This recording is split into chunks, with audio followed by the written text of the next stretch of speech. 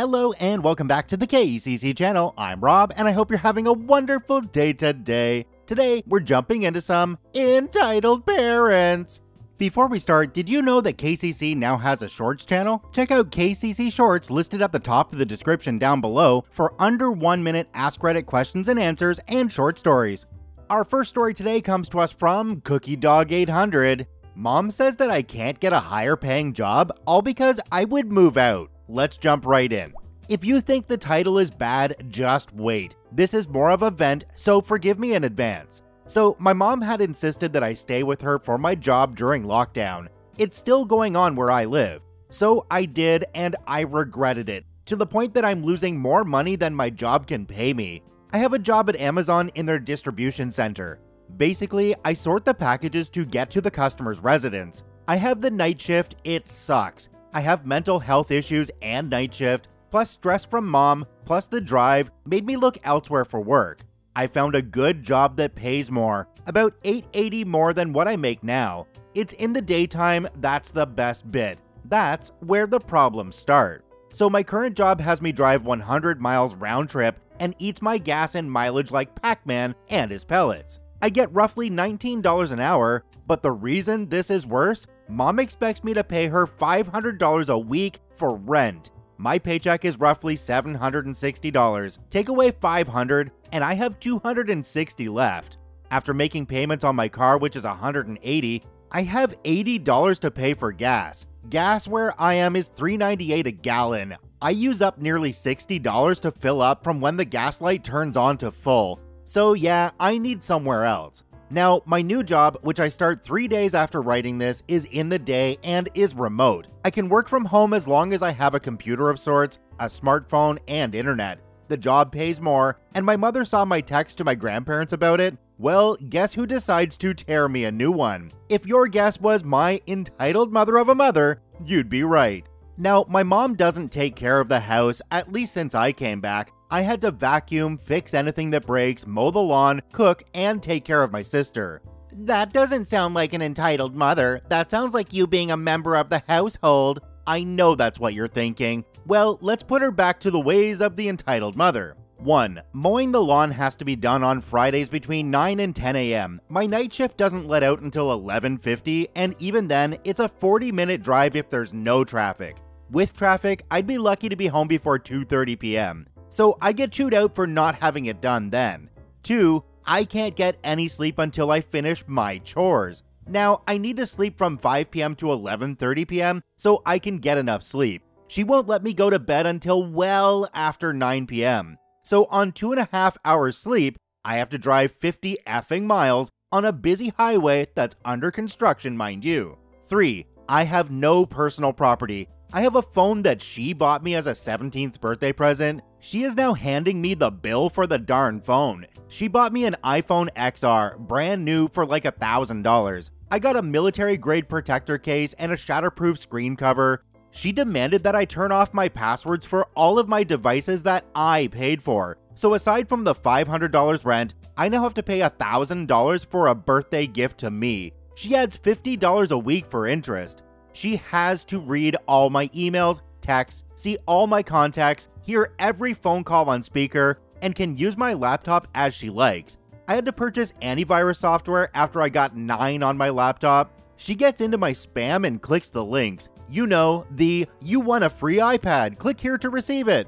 I had to use money that I don't hardly have to purchase antivirus software that keeps the viruses off the system. 5. Any food that I buy, she eats instantly, claiming that it's her reward for raising me. 6. My Nintendo Switch that I bought and have a 5-year warranty on was sold to a pawn shop. It still had my login info, credit card, PayPal, about $259 in gift cards, and $412 in reward points, and an $89 512GB micro SD card.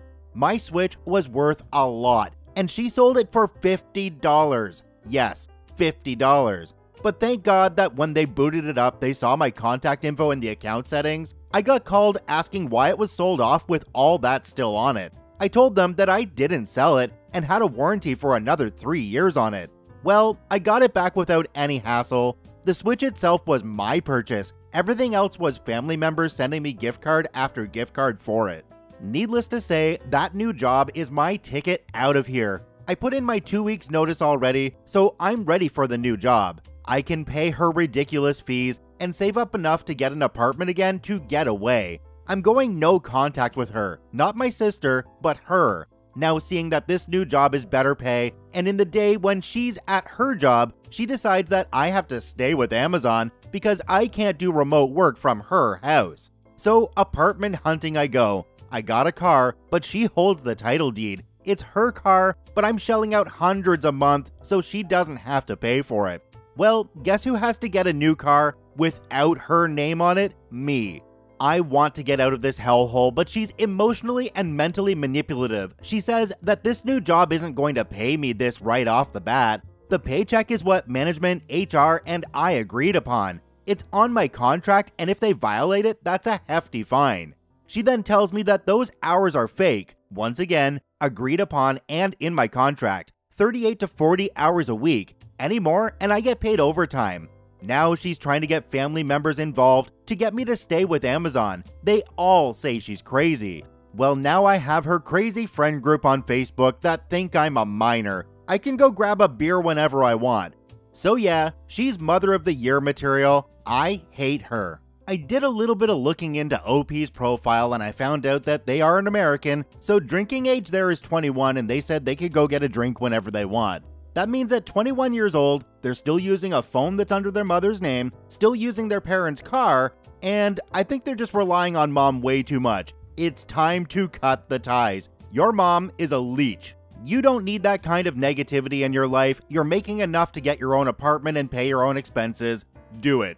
Do me a quick favor, have a look down below the video. If that subscribe button's still red, it means you're not actually subscribed to the KCC channel. Please hit that subscribe button for more daily Reddit stories. Our next story today comes to us from B2UTYYO. If you guys know what that says, let me know. Entitled mother tries to extort my family for free childcare through playdates and then puts me in danger. Let's jump right in. So this happened when I was 6 to 7 years old, and I've only realized how entitled this mother was. In first grade, I befriended this shy, mousy girl named Mickey. Not her real name, but everyone called her that, so let's go with it here. I asked Mickey over to our house, my grandparents, a few times to play. We played dress up with my size Barbie and played with makeup at my grandma's large vanity. My family thought she was sweet and polite. Well, Mickey is one of 4 kids, 2 other girls and a much older brother who I was told to stay away from cause he's mean. Not sure what that meant, but I read after high school he was arrested for something. Anyway, Mickey must have told her sisters how much fun she had, and so when I asked her over a third time, her mom claimed they were jealous, so Mickey couldn't come over unless they got to as well. I say claimed because it became pretty obvious this was her mom trying to use our playdates as free babysitting, so she could go out with her husband. Now, I didn't know her sisters at all, but I wanted to play with Mickey, so I told my grandparents it was okay. Boy, was I wrong. Her sisters were awful. The older one was like 10, way too old really to be interested in playing with us. Even at my young age, I knew this was weird. The younger was 5, my brother's age, and a complete terror. She once disappeared in our house and took us 20 minutes to find her in a closed clothes hamper we use for mittens. She said she wanted to play hide and seek, but told no one. It became apparent why Mickey was so quiet around anyone but me. They bullied her constantly, and I hardly got any time with her. The worst part was, though, they would literally fight over my toys when we tried to play anything. It would get so bad, I would have to sneak out of my room and get my grandma to break it up. My size Barbie had to be hid in my grandparents' closet whenever they came over, so they wouldn't fight over her. I would literally beg my grandma not to let the sisters come over with Mickey, but the mom refused to let Mickey come without them. This continued on for a few months, and their mom would literally call us for a play date anytime she would want to go out, and was constantly late picking them up too, like by hours. My grandparents had enough, because not only would they basically have to entertain them so they wouldn't destroy my room or fight, but ended up feeding them 2 free meals because she would be late.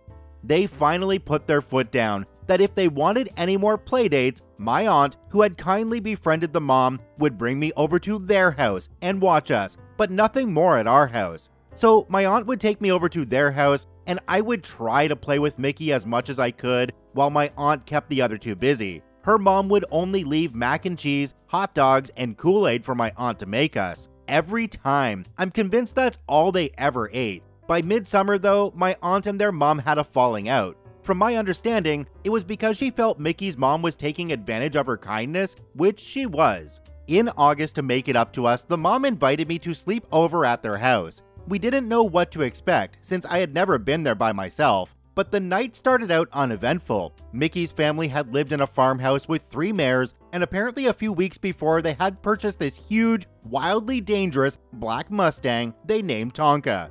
They had bought him to breed with the mares, but anytime he got close to them, he'd attack them. They had him penned separate from the mares, and we were told to stay out of his pen. We spent the evening playing in the field with the mares until it got dark. That's when it started to get weird. Now, as I said, they lived in an old farmhouse, and all the kids slept in this room upstairs. 3 beds for the girls and an open enclave for the brother who didn't even get home till late that night. Only knew because I heard him come in.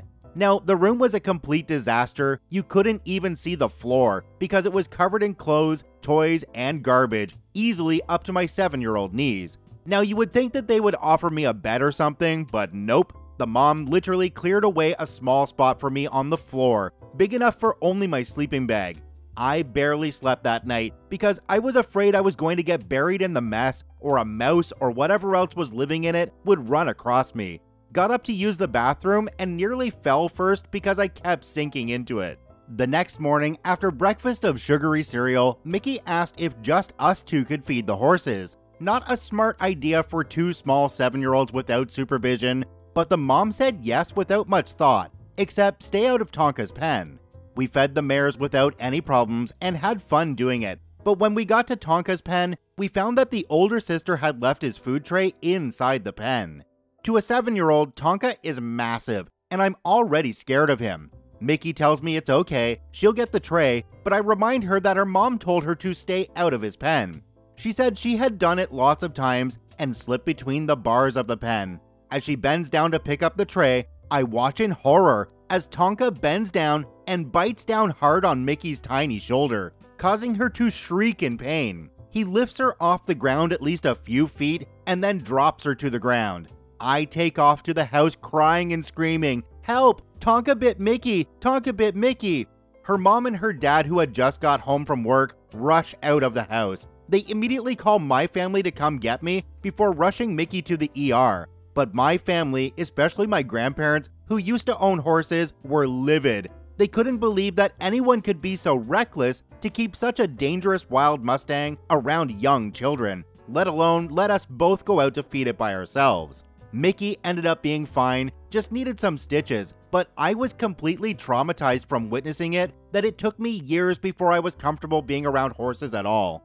To top it off, Mickey's mom tried to set up another playdate at their house a few weeks later, claiming they sold Tonka, so it was safe now. But my family refused to let me play at Mickey's again. Much to my dismay, when school started again in September, I found out that Mickey's mom pulled both Mickey and her older sister out of school, claiming they were being bullied or something like that, so that was the end of our friendship.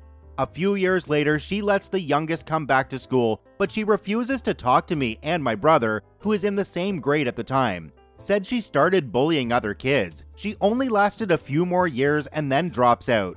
A few months ago, I came across Mickey's profile on Facebook. She accepted my friend request, but never responded to any of my messages on Messenger and hardly posts. So that's that. I'd like to catch up, but I'm not gonna try if she's not interested. Sorry for the super long post. If you're still reading this, thank you. I know it's a lot to unpack. You know, OP, I'm betting the time that you spent with Mickey to her was a wonderful reprieve from her siblings and her horrible parents. I tried contacting Mickey again, but you can't force her into a friendship, obviously. I do wish the best for Mickey though, and OP, I wish the best for you because you are a gem. Even at 7 years old, you seem to have your head screwed on properly. I can only imagine how much further you've come since then.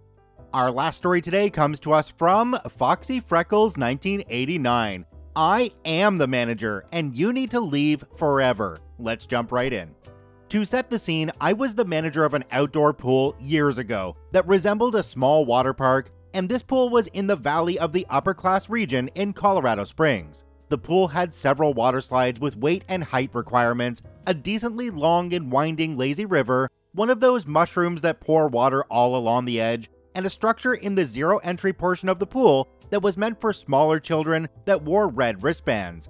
A red wristband meant that a child was either under the age of 5 or unable to pass a swim test, both of which meant that a parent or guardian had to be within arm's reach of the kid wearing the red wristband at all times. This is pertinent to the story. It was the beginning of the season, and a solid 1/3 of my lifeguards were 16 to 17-year-olds working their first jobs that had also just graduated a lifeguard course I'd co-taught. This detail is important. It'll be good to remember later that many of my guards were extremely green and had never made an actual rescue before. They were well-trained and competent. It was a Saturday morning. Most patrons were pass holders and could come and go as they pleased. The problem family of the morning held no such pass and had to pay at the door for 2 children and 1 adult. Problem dad tried to send his kids through to the locker rooms without paying for them, which wasn't a great start to his day. He said he didn't realize kids weren't free, and the front desk girl let him in. Both children ended up wearing red wristbands. Problem dad threw a mini fit when the girl at the front desk told him he'd have to be within arm's reach of his small kids at all times, but conceded and entered the pool area. Problem dad was on my radar within an hour for attempting to allow both of his kids to go down a slide reserved for green wristbands. He also walked away from his kids several times to be whistled at by a guard and shooed back to his kids that were always in the water. He was given a final warning by one of my head guards and told he'd have to leave if he broke a rule again. Next thing I know, I hear the long whistles that indicate a guard is jumping into the water to make a rescue. I see the other guards shift stations like they're supposed to, and a head guard go get the AED, first aid kit, and my attention to call 911. They're working like a well-oiled machine. I speed walk to the point of the rescue just in time to see one of my brand new guards pulling a 5-year-old boy out of the lazy river. He's alone. I immediately recognize that he belongs to Problem Dad and look around for him. No sooner than I spot him do I realize he is pissed. The guard that pulled the kid out of the lazy river has lied him down on the concrete and he's coughing up water, but is fine. The head guard tries to help him up, but the dad rips him out of that guard's hands and starts screaming at and downright berating my 17-year-old guard that made the rescue. He can swim just fine. What are you doing? You scared him crapless. Are you stupid? I have absolutely zero tolerance for bullying, let alone for a grown man screaming at a kid for doing their job. So I immediately step in and tell him to calm down. He turns his attention towards me, gives me a quick head-to-toe once-over, and demands the manager. I didn't wear makeup to this job, am fair-skinned with red hair and freckles, and was wearing a guard suit with guard shorts instead of manager clothes, because I had been filling in for a head guard during their lunch. I looked about 20 and still do now at 32. Nevertheless, I was in charge. I am the manager, sir. Ha! The real manager? Someone that can legally buy a beer? Where is he? I am the only manager. I am 26 years old, and I am in charge of everything here. He went on to claim he'd been mere feet from his son and was about to help him since he was struggling when the girl over there jumped in and caused a scene, scaring him. I'd not seen the rescue from the start, so I asked the head guard what happened, though I already knew. He told me the boy was fully submerged in the current of the lazy river, and if the guard hadn't jumped in, he'd have likely been getting CPR as we spoke. I looked back at Problem Dad and said he owed my guard an apology and a thank you. He snorted and told me that wasn't going to happen, so I told him he was no longer welcome in my pool. He threw a big fit, this time demanding a refund and threatening to get me fired and calling us all names. And I refused the refund and walked right on his heels until he was through the facility and out the front door, where he continued to yell and I called the cops. They came fast, as this wasn't a terribly uncommon occurrence at our affluent pool. He was trespassed and he ruined any chance of summer pool fun for his kids that year. I told the cops to talk to him about dry drowning and to insist his kid see a doctor, and wipe my hands of the situation. When I made it back inside, the girl who'd made the rescue was having a full-blown panic attack in the guard room. She was sobbing, saying she had no clue how she saved him, that the man was right and she was an idiot, and more. I comforted her and told her that her training kicked in and she did everything she was supposed to do, potentially saving the kid's life. I gave her the rest of the day off. I bought her some nachos and a soda. The next weekend, we did an in-service based on lazy river rescues, and my green little guard was awarded Lifeguard of the Month, which she and her mom bragged about all summer. Problem Dad called to complain about me to my manager, who'd read my incident report and was promptly told he should be glad his kids didn't die. The wristband protocol, that lifeguards have final say in safety measures at all times, and that the little girl manager had final say in trespassing him. The end. OP mentioned in the comments down below that dad wasn't even the worst of the summer, just one of the first. Well, OP, you have the patience of a saint. It also sounds like you have a very well-trained, well-oiled team. Congratulations on that. Check out all 3 OPs linked in the description down below. I thank you for watching. I hope you have a wonderful day, and we'll see you tomorrow.